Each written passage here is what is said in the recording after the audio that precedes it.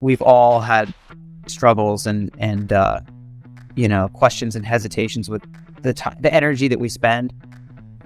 And like I was saying, I mean, it's evolved for me. So I think in the beginning, like there was a time in my life when it was a huge struggle to give up on cardiovascular activity because I really love to run. And it was really, really difficult and like a year-long process for me, at least, talking to trainers, talking to people and basically having them say, look, if you want to have the most amount of energy possible for rock climbing training, then you should consider not doing all these running activities kind of thing, And I was the kind of guy that run on rest days, never giving myself full rest. And that was another really difficult, I struggled with that. I struggled with like letting go of that activity and that like kind of tireless desire to be exercising, Well, on the running, just before we move on from that, because I think this is really interesting, and you have many superpowers, but I think like a top superpower of yours, certainly what you're known for, is staving off these incredibly pumpy climbs, these really long, hard, relentless,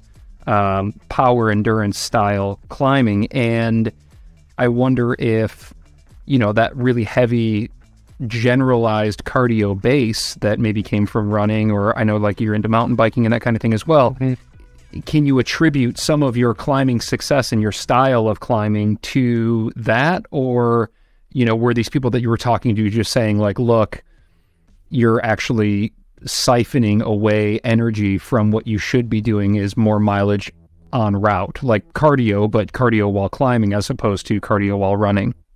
I think it's Steve Bechtel who said this originally. I can't remember where I read it for the first time, but he said running is as good for your climbing as climbing is good for your running. And I think that what he meant by that was basically they're so different in nature that if you and the reality is that I used to love running, and like throughout my youth I was riding my mountain bike a lot and racing mountain bikes. And so it brought me a ton of joy. And for a lot of people, it's worth it to make a slight sacrifice in their climbing performance to have the joy that comes from that. So I totally give those people like as much space as they want to take for those things. But hey, y'all, thanks so much for watching these videos. Quick 30 seconds to tell you about the Patreon that I've started to help fund this massive operation running out of my podcast/YouTube/utility closet, which I'm coming to you from right here. Check out the Patreon down below. I've got pro clinics with some of the biggest names in the sport, exclusive for patrons, helping you learn how to level up in your training and your performance, all sorts of other bonus content. Appreciate your support. Check it out. I do think that you hinted on something interesting too, and I don't know if my experiences with so much cardiovascular activity directly helped my climbing. That could very well be true, like from a physiological standpoint, but I can say that from a mental, emotional standpoint, it definitely helped, because I think that I spent so much time kind of in the pain box that I was able to, when I transitioned into more climbing, I was really able to like keep going even when I felt like I so badly wanted to give up. And I think that that's one of those like skills that you learn when like doing long runs, or when like especially mountain bike racing. Like when I used to race mountain bikes cross country, it's so much about like pain, like just being like deep in the pain, and trying to pass somebody uphill when you've already been riding for 11 miles or whatever is like so agonizing. So I think some of that definitely helped me on those like really long routes to have the courage to kind of keep trying, even though I felt like there was no way, and there probably, like I said, there might have been some physiological advantages too, but I wouldn't necessarily take anything back. But I also probably would recommend that if a 10-year-old kid really wanted to be good at rock climbing, I wouldn't tell them to just run for the next 6 years. I would tell them to go in the gym and, use the tension board or whatever. Yeah. Well, I think that's interesting. And I have read some similar things on that with regard to just like getting generalized cardio, or, the capillary development that you would just do like some real moderate 30 minutes on a tread wall, as opposed to 30 minutes on a treadmill, which is interesting. But I think, yeah, sanity comes into play as well. And it's like, if we're all most of us are climbing for fun rather than paying the bills. And so it's like, yeah, if like taking a run once a week brings you some joy, then does it matter all that much if it's like not leveling up your climbing that much more? Yeah, totally. Yeah. I mean, you're, the strongest sport climber in the country. You're one of the strongest sport climbers in the world right now.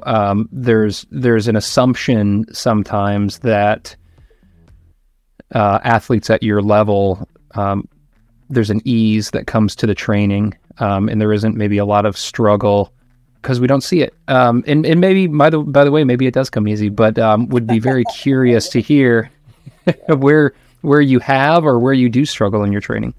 Yeah, I mean, man, that's another thing that has just evolved so much for me over the years. For the first decade of my climbing, I didn't really do anything that you would consider training. I really just went climbing a lot. And then as I learned more about, and I was more ambitious to like change, after basically once I felt like just the climbing wasn't doing enough for me, then I started to think more and adopt more ideology around training and practice around training.